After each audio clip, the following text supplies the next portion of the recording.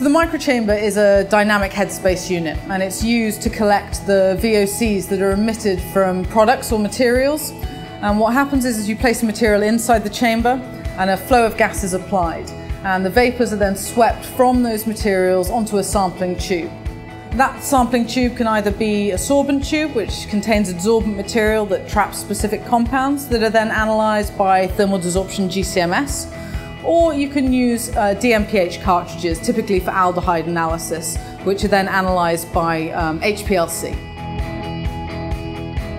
So not only can the microchamber be used to follow standardised methods for regulatory compliance, but it can also be used for things such as formulation and process analysis, research and development, and also comparing your product against a competitor's product. The typical types of markets that use the microchamber are the building industry, the automotive industry, food and drink, toy manufacturers, furniture, also manufacturers of semiconductors and printed circuit boards for the computer industry. We also have customers that are looking at slightly more niche areas, and they tend to be the research and university institutes looking at biogenics and human health. We use the microchamber in several sectors, in tissues, in diapers, in different kind of plastics, and even in food sector as well, in cheese sampling, etc., etc.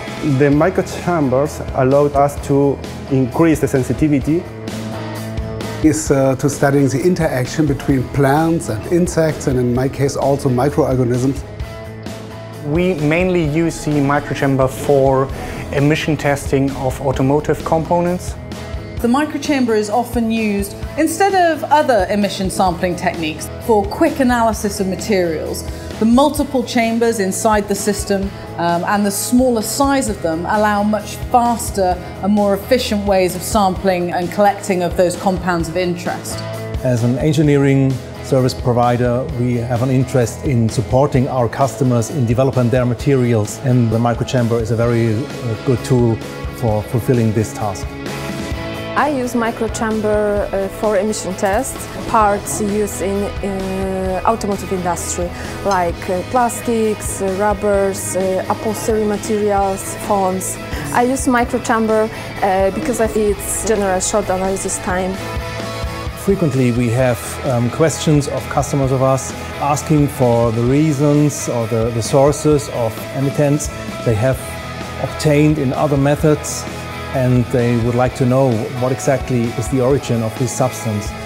And the microchamber helped us to find answers to these questions by using this instrument on sample material which was not possible before.